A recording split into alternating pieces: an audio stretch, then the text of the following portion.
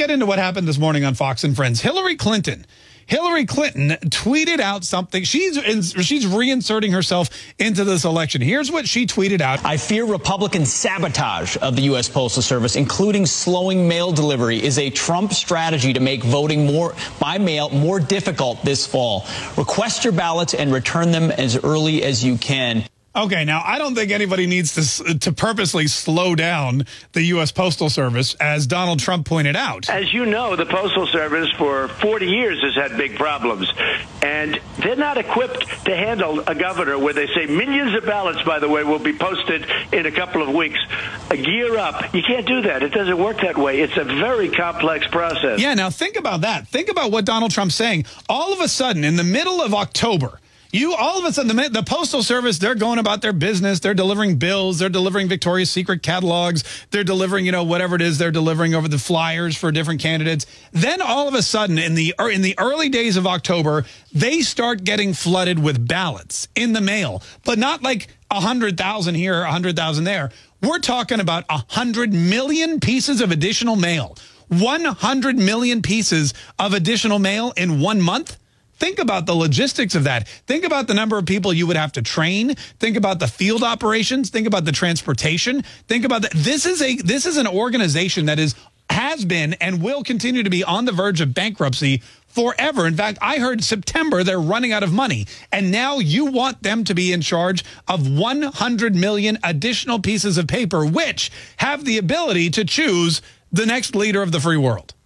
This makes sense to nobody except the Democrats. Why? Well, because they don't mind chaos. Why? Donald Trump explains. You're not going to know the November 3rd election results. I'm talking for the country. It could be for months and months. I mean, actually, it could be for years, because you'll never. They sent and they plan to send these ballots to everybody that's ever walked in the state of Nevada. It will be a disaster. So you send ballots to everybody. They come back. You have to go through. You have to figure out which ones are real, which ones are fake. You have to figure out which ones are bogus, which ones people did the wrong way. If you have somebody sitting at home and they're filling in their ballot, they're going to mess it up. They're going to spill something on it. They're going to forget to put a stamp on it. They're going to, people will screw it up somehow. And the amount of ballots that aren't going to get counted is going to cause lawsuits. It's going to cause contests. If it's not a landslide either way, either side will have legal ability to contest the election results in any or all of the 50 states. If this is within, let's say, 10 electoral votes, then you can go back to every state that has 10 or more electoral votes and had mail-in balloting and go back and demand recount after recount. You can go in there and you can have the lawyers take it to the Supreme Court. You could have another thing like what happened in 2000, only times 20. And Donald Trump is right. It could be months or years. Well, after the election in November, we've got Inauguration Day on the 21st. And what happens? What happens on the 20th of January? What happens if we don't have a clear-cut winner? A lot of people think Donald Trump just continues to be president, but no. The president is out of office on January 20th at noon, and the new president is supposed to be installed.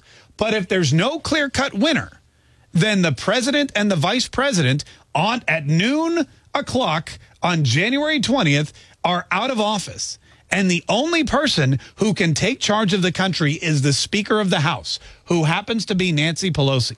So if you're sitting there going, man, the Democrats hate Donald Trump. Why would they want mail-in balloting? Why would they want anything to confuse it? The Democrats hate Trump so much. You think they'd want him out of there on November 3rd. Why would they want to potentially draw this out for weeks and potentially months? And the answer is third in line to the presidency, Speaker of the House, Nancy Pelosi. If you think President Joe Biden is a tough pill to swallow, think about this. President Pelosi. I mean, it's a possibility. It's a nightmare. It's also a possibility.